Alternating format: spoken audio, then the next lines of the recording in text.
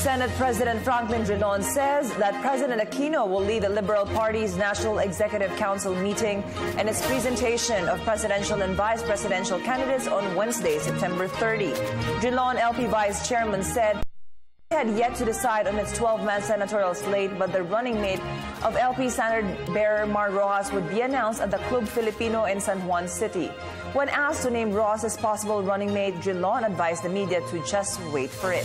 Earlier, Drilon identified Camarines Sur Representative Lenny Robredo, Senator Alan Peter Cayetano, and Batangas Governor Vilma Santos Recto as among the possible vice presidential bet of the ruling party.